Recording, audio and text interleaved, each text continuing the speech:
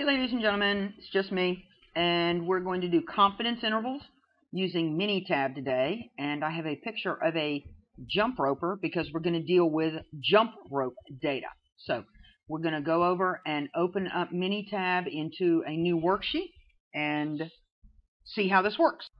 Alright, so here we are in Minitab, and what I've got is a open worksheet that has data here for number of jumps.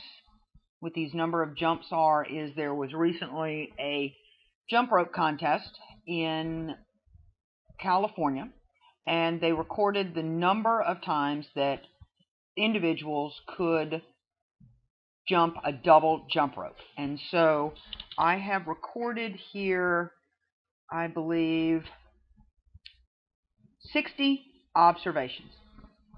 So we're going to begin to calculate a confidence interval for the sample of these 60 entrants in the jump rope contest.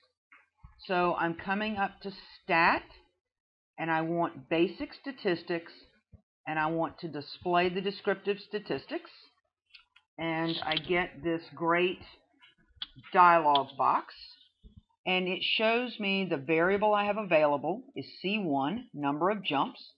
I'm going to select it so it jumps over here, and I'm just going to see what statistics I'm going to get, and I can just use the default, which is the mean, standard error, the mean, standard deviation, the quartiles, and this is just the default. So I'm going to click OK, say OK, and you'll see here that it gives me my mean, the standard error of the mean, standard deviation, all the information that I need. Because what I'm really here to do is to calculate a confidence interval. So I'm going to go to Stat, go to Basic Statistics, and what I have is I have one sample of jump ropers. So I have a one sample t-test because this is just a sample. So I'm going to select one sample t, get my box, double click number of jumps, so it comes over here. Whoops. Double click number of jumps, and I need to tell it in options, I need to tell it what confidence level I'm going to test at. So first I'm going to do 95, which is the default. I'm going to say OK. I'm going to say OK. It's going to come up with this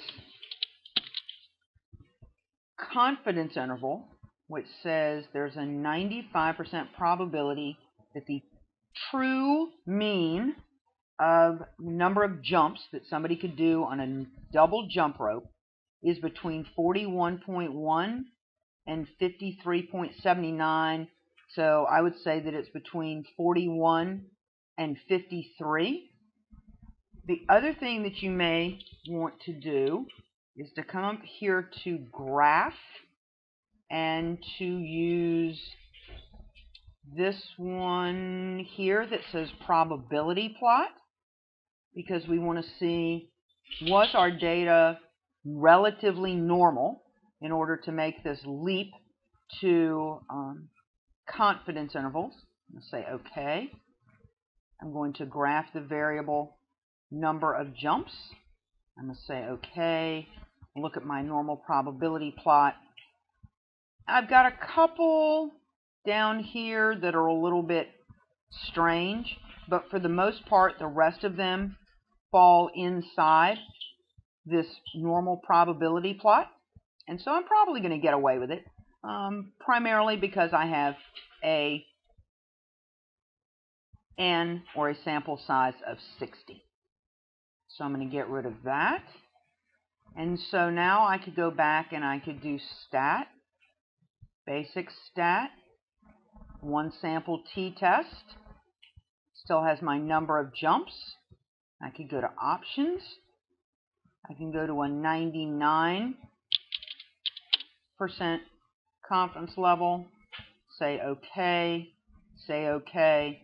And what we see is that as our confidence increases, the width of our interval increases.